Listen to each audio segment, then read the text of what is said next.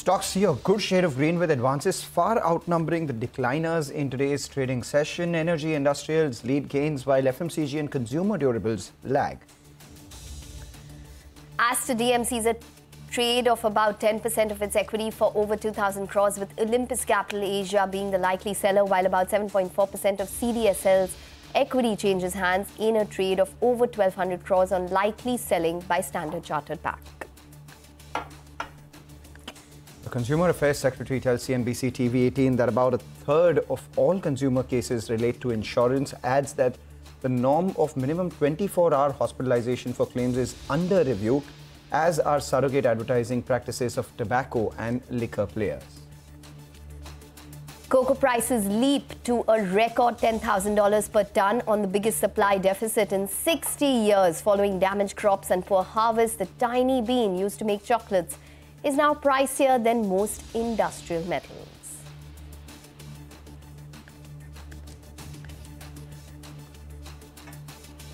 Hello and welcome to Halftime Report on CNBC-TV18. I'm Ekta Batra and with me is Manglam Malu. Well, Manglam, I know you're thinking about the cocoa beans, aren't you?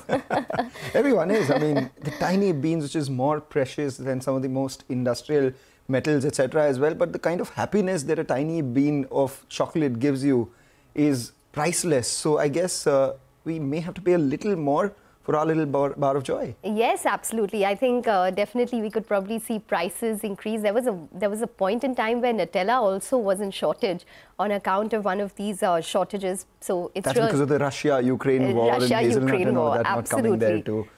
So definitely that is something that we'll monitor, but it is definitely a sweet day, you'd have to say, for the markets as well.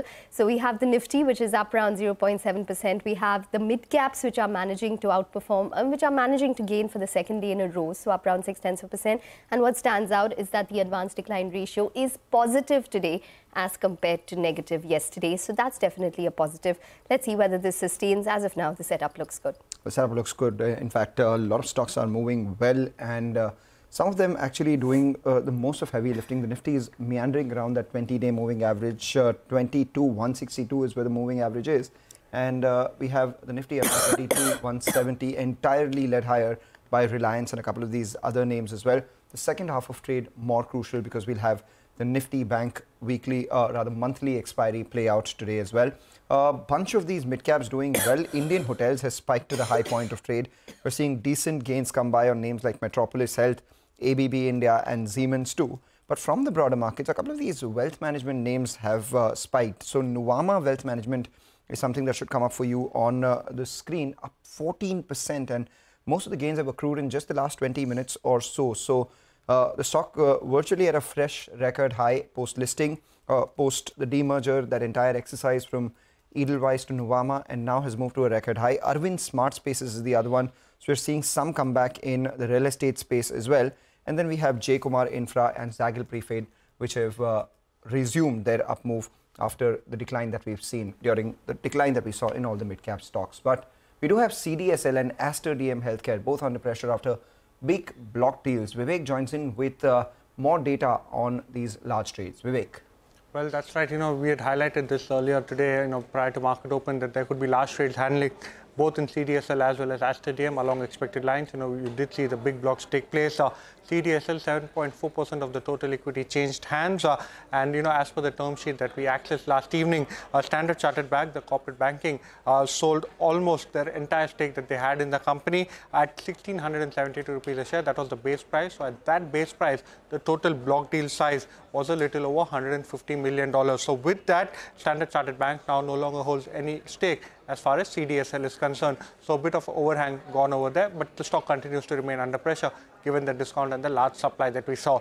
Now coming to Aster DM, very interesting deal took place in this particular stock as well. 9.8% of the total equity changed hands. We had highlighted this yesterday too. Now as per the term sheet, Olympus Capital sold almost 9.8%.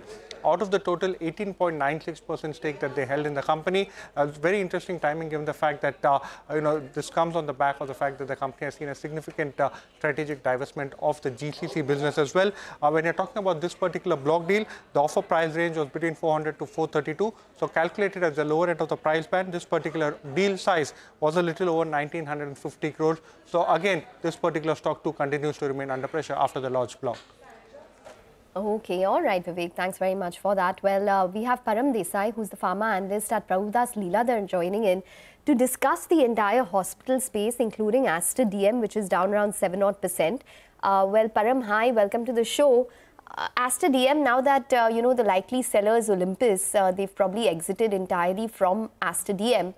How would you read that piece of news? Yeah, if you see in the recent last 12 to 18 months, we have seen a lot of private equity guys who have invested in the past have basically exited, and there has been equal amount of interest from the domestic as well as the FIs to participate in the space. So this is also one of the been case, and we have seen the entire block been getting subscribed.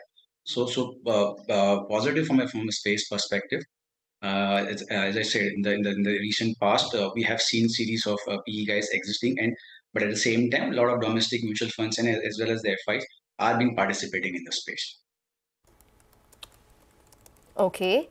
All right. So that's an Aster DM. But how would you now probably look at the business on a fundamental basis, considering that it has the pure play India business, which investors would now be looking at? Right. So, as you rightly said, they have exited the GCC part of the business. So now the complete focus will be on the India business. And in the last 2-3 years, the India business have really scaled up pretty well. From almost 300 crore kind of EBITDA 100, now I think they should be closing in, based on our numbers, around 600 crore plus. And given that they are also been like other hospital listed hospital companies, they are also been expanding, and they also intend to add another 1,700 beds in the next 3 to 4 years. They have been also been taking steps to improve the margins from the current level of 20%. So the growth levers are pretty much intact for Aster DM. We remain very constructive at this price point, and we see around 18 to 20% kind of EBITDA growth in the name in the next say 2 to 3 years. Well, you're pretty constructive on all the other names as well. Your picks are up for our viewers on the screen. There is Apollo Hospitals, there is Jupiter Life, there is Max as well. A bunch of them.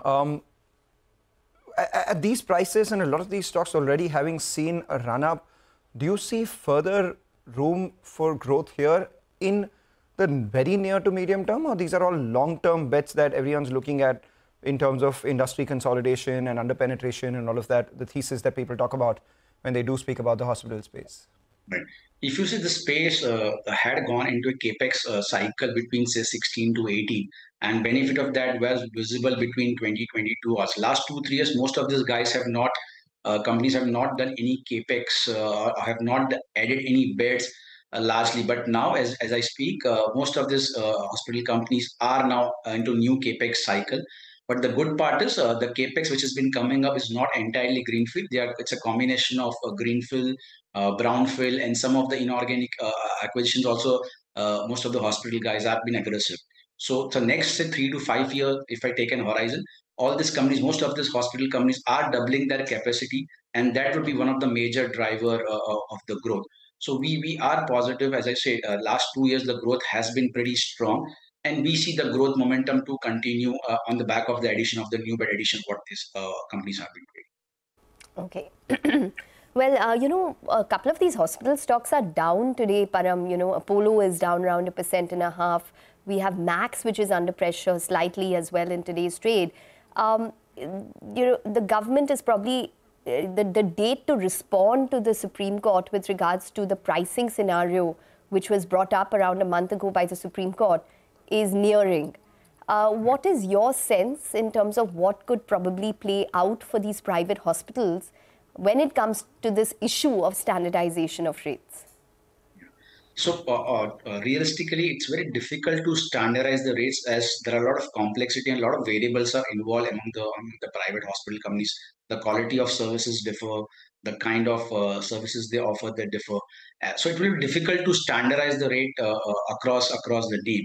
So in our assessment, it's realistically it's very difficult to implement standardization of the rates, In the past also, we have seen a couple of states been trying to implement such rates, and it was they couldn't do so.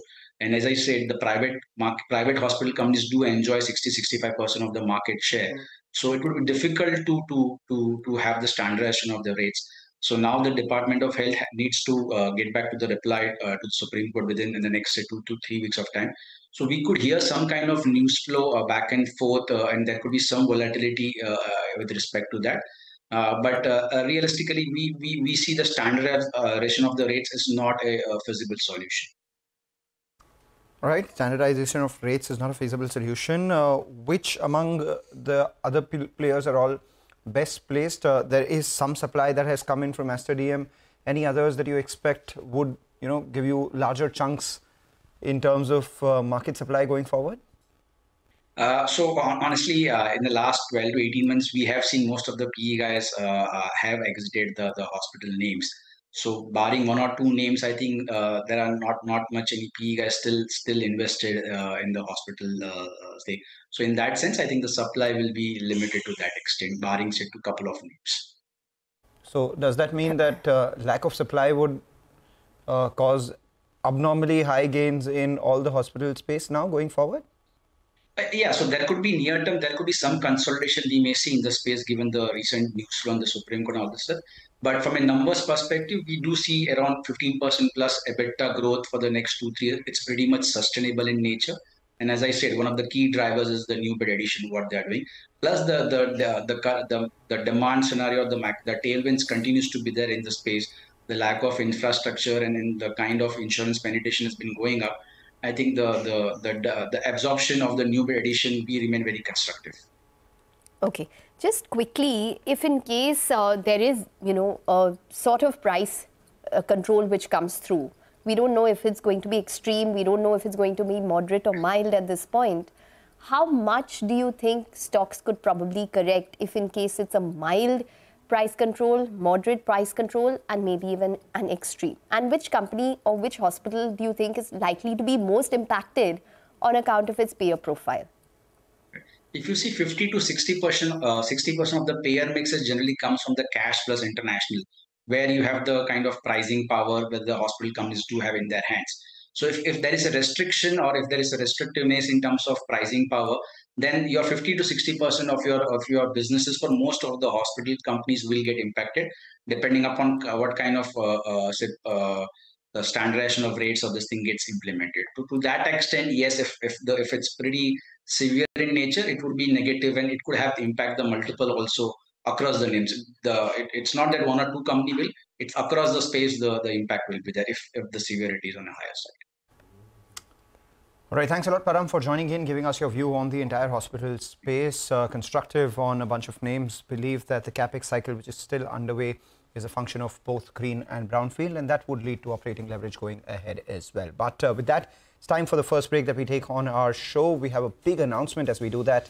We're launching CNBC-TV18's first ever live personal finance webinar. It's called CNBC-TV18 Accelerate Personal Finance Handbook. It's with Sonia Shenoy, where she will be joined by 3 well-known experts on Saturday, 11th May, 9 a.m. onwards. We'll be diving into everything you need to know to master your finances and learn how to grow your wealth, be it insurance, tax saving, managing your portfolio, retirement planning. There's so much to learn and lots to do. Whether you're in your 20s, 30s, or even 40s, this live webinar is for you. So we have limited seats. Don't miss this chance. Register now. All the details on your screen. There's the QR code that you need to scan, or maybe log on to CNBC-TV18.com. We hope to see you on the 11th of May.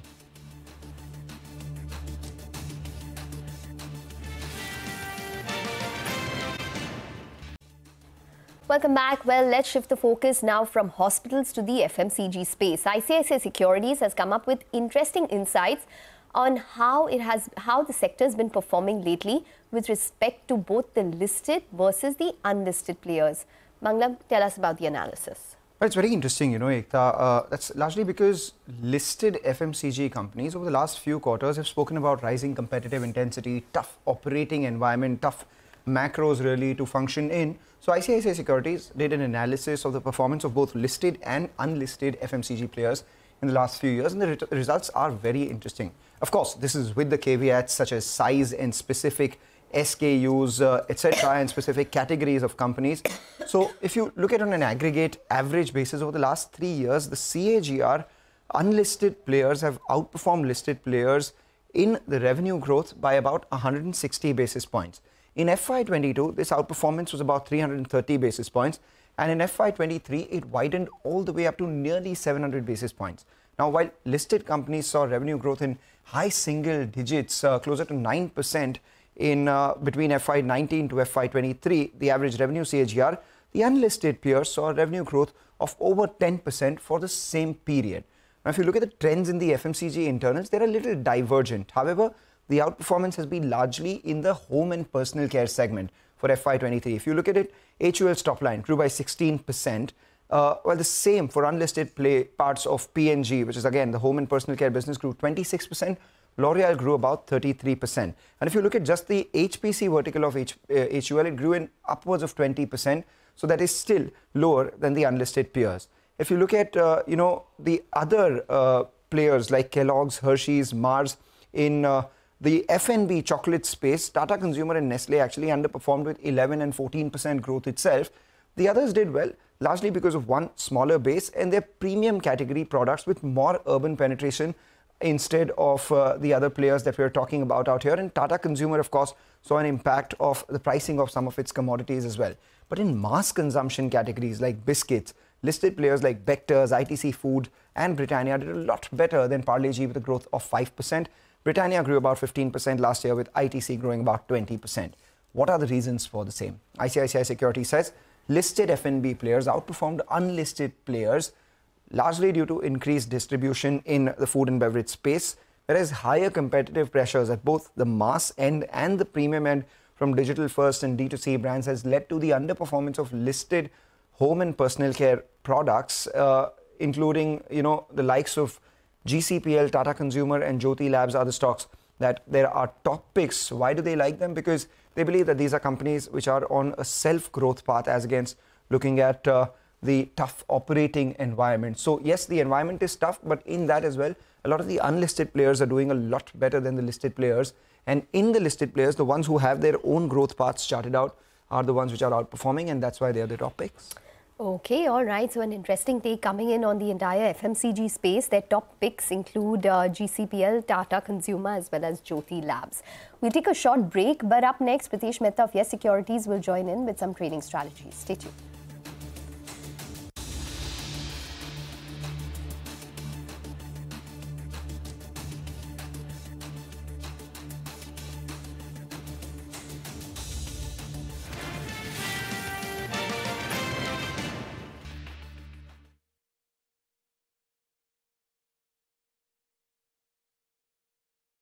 Welcome back. You're watching us here on Halftime Report. The Nifty meandering around the 22,170 mark.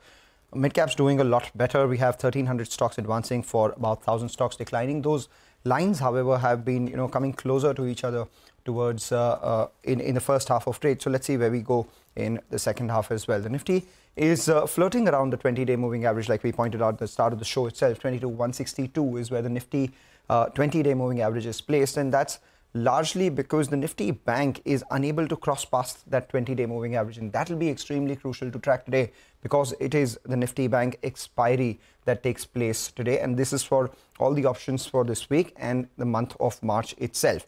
47,000 call on the Nifty Bank, extremely active. That's telling you that the bears believe that 47,000 mark alongside the 20-day moving average on the Nifty Bank will be an important crucial resistance. However, at the lower levels, very close to where we are on the Nifty Bank, 46,700 is an extremely active put. So telling you 46,650 to 46,700, which is about 100 points from where we are right now, where the support lies on the Nifty Bank. For the Nifty itself, 22,100 put has been extremely active, telling you that levels closer to 22,050 would be an important support, and these are for options that expire tomorrow. And the 22,150 call, surprisingly, has been equally active as well. They have a premium of almost 90 rupees. So telling you levels upwards of 22,250, which is a level that Gautam Shah this morning also spoke about, and being a resistance is likely to play out today. So let's talk about individual stocks which are in focus. Siemens, that's the one which is seeing a lot of long positions being added. We've seen a decent up move in names like ABB and L&T. So Siemens is seeing some long positions being added in the capex infra space, and Z is the other one which may re-enter F&O ban after exiting F&O ban in yesterday's trading session itself. Okay, all right, Mangalam, thanks very much for that. So that's the entire F&O space. Let's get your market conversation now. We spoke to Gautam Shah, who's the founder and chief strategist, Goldilocks Premium Research, to get his outlook on the market, top sectors and stocks to look at, also on why he is so bullish on some PSU metal names. Listen in. I think, make no mistake, this market has been in consolidation phase for almost 3 months now. You know, we started the new year at a level of 21,800. And as we speak, we are at 22,000. So 3 months have passed and the Nifty continues to be around the same level. I think ditto for the Bank Nifty. So clearly, this is a very healthy pause that the markets have seen after the kind of run-up that we saw in November and December of last year. And there has been divergent moves on the indices and in the market in general, because the top 300 stocks seem to be going through a time correction, whereas anything lower, you know, the balance 1500 stocks seem to have gone through a 15% correction collectively. So if you actually study the market breadth, this market has seen a very large correction internally, which does not show up on the technical studies. But I do believe that this consolidation is healthy and this is going to continue for some more time. I think the range is very clear in the form of 21,850 on the downside and 22,250 on the upside. Until we actually don't move past this zone, I don't think you're going to see anything special. So it's almost like a pendulum with a few good days, a few bad days. And I think this is going to continue. But this is still a very theme-specific, sector-specific, stock-specific market. The medium-term, long-term bull trend continues. The liquidity factor remains. All of India's positives remains. It's just that this pause needs a little more time to resolve itself before we can start turning up again. So if indeed the Nifty is going to punch through this broad consolidation, 500, 600 point consolidation, then which are the heavy hitters? Because none of them are consistently adding up. You know, 1 week it's Reliance, the other week is a little bit of a flare up in IT. Banks continue to sulk, barring the odd, one odd good day. So where are the heavy hitters? That's quite true, Surabhi, because you don't have too many stocks that are leading this market higher, which has been the problem in the last couple of weeks. You know, in the month of December, you had a scenario wherein all the three big boys, IT, Reliance, and banks, did well. And that's probably the reason the Nifty gradually moved to levels of 22,000 and beyond. Now, if you look at the last 1 month, what you'll realize is that it's just the burden on Reliance, to keep this market safe. And that stock continues to trade around 2,900. But banks have come off in the last 15 days and SDFC does not perform, does not outperform, and that's not helping the entire market. And the IT index in the last 1 week, I think the move has been quite discouraging. So given this setup and given the fact that you don't have too many big boys batting for the bulls, I don't think it's going to be easy for the markets to actually get past that 22,250 number. So I think we're going to stay in this range for some time. And the bigger opportunity could be in the small caps and mid caps, because that's where the big fall happened. And that's where I think things could have stabilized. So those 1,500 stocks, you started off the conversation by breaking the market into the top 300 stocks, which are in a range and consolidating, and the bottom 1,500, or, the X of those 300 stocks, where we have seen a price correction of about 15-20%. You believe that is done? And what is the opportunity? Can you name some stocks where you think perhaps we've put in a bottom and there is upside from here? Rima, it's actually quite unique that the market does, things which are completely out of the box, because you have a 2% correction on the Nifty and you have a 12% correction on the small cap index. I mean, that's the kind of disconnect that we've seen in the recent past. But as I said, if you really run through a set of, say, 500, 700 stocks, you'll see that most of them have lost anywhere between 20 to 40%. So I think the cleanup has happened, and you had a scenario where grade C and grade D stocks had started to do well and were being justified at any price. That phase is gone. The men have been separated from the boys. And I think quality mid caps and quality small caps will come back strongly. I mean, I don't want to give you names here, but some of the auto ancillary names, some of the stocks in the hotel space, some of the infra stocks, I think they all look very good. But in terms of overall sectors, I think our preference remains in the form of pharma and metals. I think these are the two spaces which we feel could outperform over the next 3 to 6 months. Okay, all right. In metals, you want to share any names, or you want to split it up between ferrous, non-ferrous? I would actually go with the entire space because the way the charts are, I do see a 20% move on the metals index over the next 6 to 12 months. So that's sizable. And within the metal space, I think the two PSUs which really stand out for us are Nalco and SAIL. And I think both these stocks have the potential to register supernormal gains this year. Since you're so positive, Gautam, on metals, I wanted your view on copper. Here, Hindustan Copper, fundamentally things look stretched. But the key trigger is if copper prices are going to move up from here, that's the only pure play copper play here in India. So how would you play it? I mean, what are the levels you're looking at on copper itself? See, when you talk about metals, you have to look at the China factor. And what I'm told is that the return of China, in some sense, I think could be responsible for what happens to the world going forward and what happens to the metal space. I mean, I'm not a fundamental analyst. I don't go into this in detail, but my analysts tell me that that could be an important factor. And Hindustan Copper, as you rightly said, I think it's a pure play, a copper play. And I think there is a lot more to come. See, please understand stocks like Nalco, SAIL, Hindustan Copper have been underperformers or non-performers for years. And now they are finding their footing. You know what happened to many of the PSU stocks? They did nothing for about 7-8 years. And when the trend picked up, you don't start looking at valuations immediately. So I think they're going to be stretched. And if the China comeback does happen, which is what it looks like, then I think metal stocks could be beneficial. Okay, all right. Let's get in a technical call now. Pritesh Mehta of Yes Securities joins in. Pritesh, hi. Welcome to the show. It's a stable day for the markets. All of the indices are in the green as we speak. The Sensex Nifty mid-cap index as well as the Bank Nifty.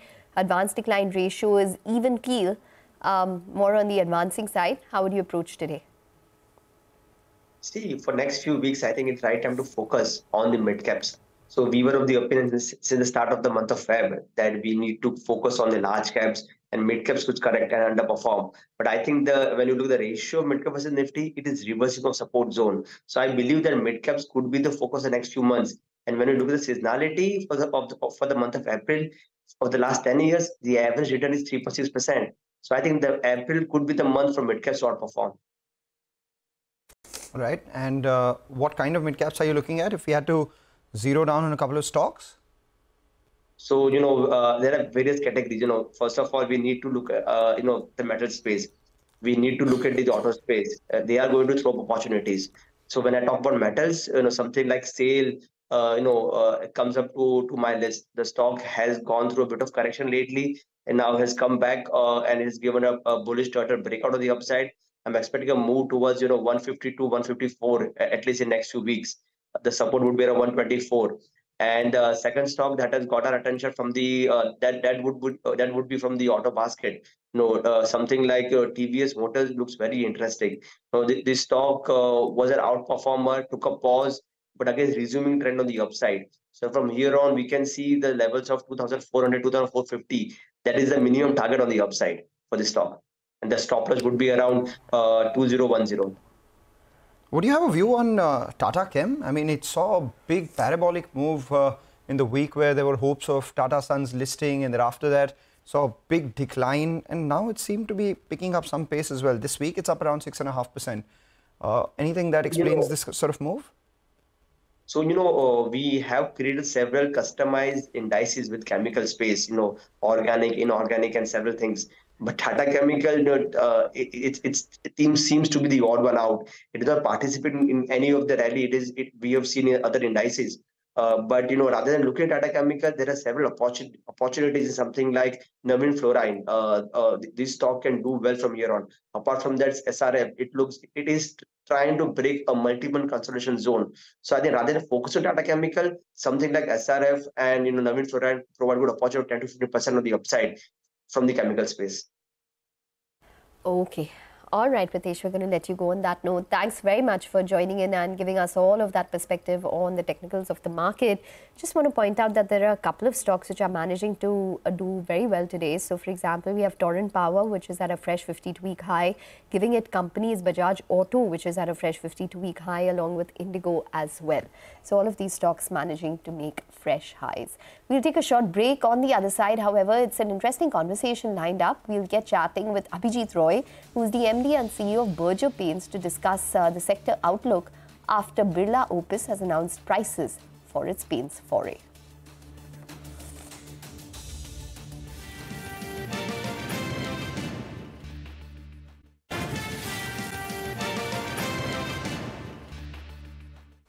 Welcome back. Over the last month or so, we've been speaking about the paint industry ad nauseum. We've spoken to listed players. We've spoken to, existing players, new disruptors. Everyone was waiting for just one thing, the way the new entrant will, price their products. And now we have that as well.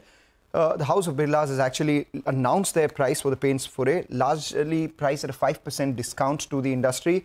And they've also said that they will give additional 10% quantity across SKUs to the dealers, which implies that their pricing would be around 15 to 17% lower than the existing players. What exactly does that mean in terms of an impact for the existing players? What is the preps at the house of all the other players like at right now? We have the management of Berger Paints joining in to discuss all of that. Abhijit Roy joins in. Abhijit, this is not the first time we've spoken about competition, and you've always said that you're prepared for all sorts of things that the competition has to throw up. But now that all the cards are on the table, the products are in the market as well, what's your reading of the space right now? I mean, how do you expect the scenario to go forward? So I think, it's still, a work in progress, I would say. But as of now, whatever we have seen, we are cautious but not worried. I would place it in that manner. We need to keep watching this space, more closely. But whatever so far we have seen, they have introduced certain products. We have tested those products. The quality of it is quite similar to what we have already in the marketplace. Nothing spectacularly different there, or nothing different at all, in fact. So it is more or less at par quality. The pricing that we have seen, from the leader, it is 5% lower, except for luxury category, in which, it is priced at par with the leader. We also operate at prices which are about 4 to 5% below the leader. So it's matched to our prices almost. So from the pricing perspective, therefore, to the dealer, there is no great difference. Yes, they are giving a consumer offer, which is about 10%, which you mentioned, which is there for the customers per se. Now, customers, this has been tried and attempted in the paint industry earlier as well. The problem is that the customers want the best quality product. They don't want a 5, 7, 10% price off in terms of pricing. They are interested in getting a good quality product applied properly and available at the right place. So these have to be ensured, for us, for any company to gain. It is not so much the pricing part of it, because if that was the case, we have operated at a lower price than the leader, and other players have operated in many cases even below us in many of the product categories. But that hasn't changed the dynamics, in the industry. To give you an example, in Uttar Pradesh, there are 4 cities very close to each other: Ayodhya, Lucknow, Kanpur, and Allahabad. Now, if you look at it, in Ayodhya and Lucknow, we are the leaders. Berger is the leader in these 2 markets.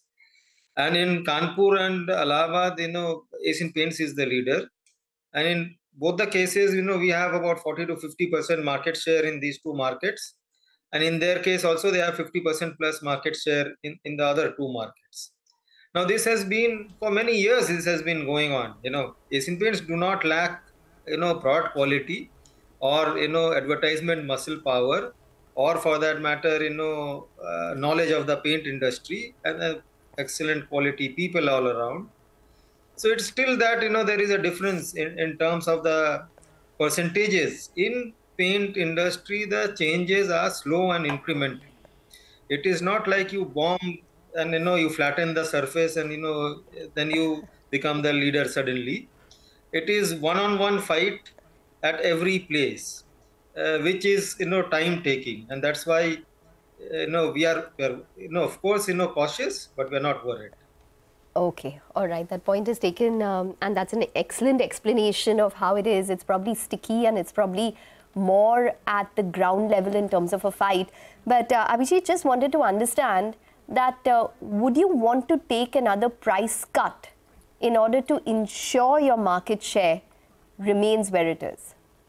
No, we will not, get into that game, of, trying to and any newcomer who comes in, there have been other people who have come in and done the same thing in the past. I don't see, us reacting in that manner. Wherever it is required, suppose some product is doing well, we will be focused on that particular product and we'll do something around it. Not necessarily price cut, but we can do many other interesting things. So we can react as and when required. As of now, it is too premature to say anything. In fact, their distribution will take some time.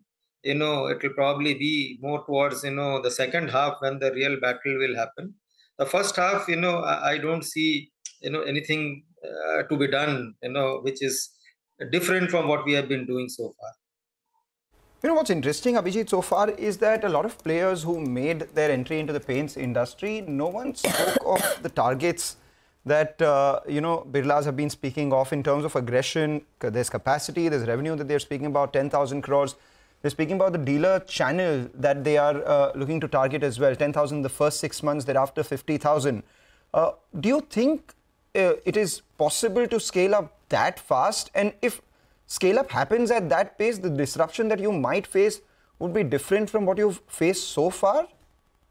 So, you can say that the scale of the effort is itself, at a different level. It is definitely a bigger scale, right? No one has attempted this in this way, so far, right? As a newcomer. But, as I said, the industry, and it is not only in India, it is worldwide that it takes time. Incremental steps have to be taken. It doesn't happen like in a burst unless, the existing players make some mistakes. So in my opinion, therefore, it will be a slow grinding process. It will not be as fast as possibly anticipated. It might be lesser than what, the projections have been given. I don't think it is impossible to achieve those targets, but it is highly improbable that the targets will be hit. Okay. What about your business? Because in the quarter gone by, year to date, your volume growth was 10.9%, market share 20%. Your gross margins were at a 10-quarter high. Would you expect all of this sustaining in the coming quarters? What is the guidance that you can provide us given the competitive scenario? So, in terms of our growth rate, with the launch, probably we were growing on an average if you look at the CAGR, the value growth has been around 14% the volume growth has been around 12% This has been last 25-year, I would say, CAGR if you look at it. Now this year, we expect that with increased competition, this 12% volume growth may become 11% volume growth sort of, not beyond that as of this year, right? Because first 6 months we have no issues, and in the next 6 months, there might be 1 or 2% hit in the overall volume growth that we have. So it will be approximately around a double-digit volume growth of about 11% a value growth which will be about 3% below that, because there is a price decrease which has happened, which has been passed on to consumers. So that it will become about 8 to 9% of value growth, which is likely to happen. So this is, I would say, volume value. Profitability will be more or less, I have given a range between 15% to 18% is where we operate in terms of EBITDA to sales ratio. We will be probably around the 16.5% range. Currently, it is slightly higher than that, but, we have taken some sort of a price decreases as well. So it will impact and it will come down to that healthy level, but, it will be slightly lower than what we had been registering last year. All right, and final question before we let you go, since you said that, volumes won't be impacted by more than 1% at least in the next 1 year, and there have been price cuts. The worry that a lot of analysts have is that there won't be a lot of margin upside triggers for the industry going forward. That's largely because, one, the raw material deflation has more or less played out. You guys will have to now, cut prices for you to actually spur up demand going forward. And with competition coming in, be that as it may, ad spends of the industry or some sort of dealer margins that you would give, etc., may increase as well. So would that be a fair assessment that at least for the near term, margins for the industry would be in a range, may not see as much an upside? So we have always been in this range, between the 15 to the 18%. when the raw material prices drop and there is, extra profit to be made by the industry as large, our profitability tends to move upwards to 17.5, 18. And then, when it is squeezed in the other way, it comes down to around 15 odd percentage. We operate in that band and we will continue to operate in that particular band. There is no major change that, is anticipated. Minor changes might happen, but I don't see any major change happening there. Right, take that point. Thanks a lot, Abhijit, for joining in. Always a pleasure speaking with you. You said it as you could. You are cautious about them, but not worried about them. And it's highly improbable that the targets by set out by competition will be met over the next 3 years. You will continue to maintain your leadership in the places that you are. Wish you good luck for the quarter. Also, we'll speak to you post your numbers. With that, we'll take a short break. On the other side, Manisha Gupta joins in with R.K. Janamani, who's a senior scientist at IMD. He'll talk all things weather. Stay tuned.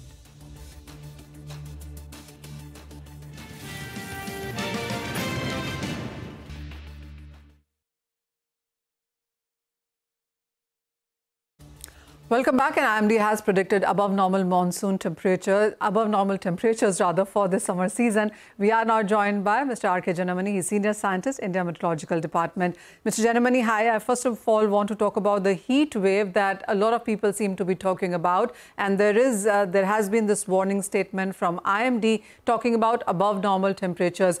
How are we looking at the month of April now going forward? The April IMD has not published, but if we see, days I had, say, for next 5 days. So there has been temperature already, reached 41 degrees. So we have few stations who has already reported a, 41 plus, like Bhuj, and then we have also, like Akola, this Vidarbha and Madhya Maharashtra, Marathwada area, there, Wasim, Rajkot, in Gujarat. Some of the station even 40 plus also Karnataka. So a lot of station 40 in the peninsula and also 41 plus over Maharashtra and Gujarat. So we have given also first time in this season that there will be a temporary heat wave spell for Saurashtra and Kutch and also interior parts of Maharashtra for say next 2 days only. But good news is that we have back-to-back western disturbance, so temperature has been able to control actually. If we look at 22 and 23, we know how the temperature was. 2022, we had a early summer and a heat wave, but 2023, we had a lot of thunderstorm. And 2024 is also, till today, things are okay. And temperature are not, picking up. So when you will have we have predicted rain right over the, Uttar Pradesh and then North Rajasthan, all along the Northwest Plains, and of course, significant rain snow will be there for next 5 days. So it shows that temperature is under the control, but we are monitoring. As I told, for the Gujarat and Maharashtra, Telangana, there are issues. They are touching the 41 plus. Yeah. Oh well, yes, absolutely. Actually, Mr. Janamani, Mumbai as well in the previous week itself hit. Yeah. Yes, and 38 degrees. Hot and humid. We are also giving for the Konkan for next 2 to 3 days. That there is anticyclone, and that's why whole Maharashtra, Karnataka is in the higher temperature zone of 40, 41. But Konkan, Goa has a high humidity and 36, 37 plus also. Yeah. Mr. Janamani, for the month of March, these abnormal high level temperatures, I mean, how much are we higher than average right now? Yeah, we have not got month end, but what I already told that we have a lot of good thunderstorm activity. Northwest India, I don't think anything will be there, or even most part of India, because as you know that continuously this East UP, Bihar, Jharkhand, Odisha, Bengal, they were lowest, almost 30 years lowest recorded on 21 March and subsequently also till today less than normal. So one part is that I can tell that northern Indo-Gangetic plains right up to Odisha, Bihar, Jharkhand, they are much below normal till today. So it is good to see that temperature is in the colder condition, but as I told that some part of Gujarat, Maharashtra picking up. But nothing, like anything 2022 is not comparable. We are not getting a high temperature till today. So our official forecast will come within next 3 to 4 days for the April, what will be the condition, and subsequently by mid-April we will get the monsoon forecast also. So that we will be able to address all the, issues, long sectorial plan and other things like your channel, they also do. Yeah. Yeah. There also is a report from IMD talking about perhaps weather disturbance, western weather disturbance that is, and rainfall in Punjab and Haryana as well. There also is a yellow alert for next 2 or 3 days. What can be expected for these states? Yeah, that I already told. We are getting, back-to-back western disturbance. Already Delhi is clouding today, and already the part of northwest India, some drizzle has been there, and it will pick up, and the western disturbance will be most active on 28 and 29. Up to 50th of this month. So there will be cool weather and mainly rain, snow in the higher reaches. As you know, still the delayed. It was started, but it is continuing, particularly Himachal and Jammu Kashmir. We have given also orange color warning for 28 and 29 also because of this, rain and snow. So this is the status. I don't think any northwest India, anything for next 1 week, any heat wave or any high temperature. They still 2 weeks cooler than the normal. Yeah. Yeah. Right. Because of the WD. All right. Thanks a lot for joining in, Mr. Janamani, and speaking about, the weather situation. Manisha, thank you so much for taking us through this. What we get so far is that we have to brace ourselves for a very hot summer. 38 degrees already in Mumbai, which is 6 degrees higher than what you see in March. So, but he says that another 2 to 3 days and we perhaps would be in a better space. But until then, yes. Let's hope that happens. Until then, we'll take a short break. And as we do that, some good news that we'd like to share with you. Money Control has further strengthened its position as India's premier business news platform, beating Economic Times across key metrics. According to ComScore data for the month of February, Money Control has the largest number of unique visitors. It also has maintained its massive lead in page views and time spent. We'd like to take this opportunity to thank no one but you, our viewers and readers, for reposing your faith in Money Control and Network 18.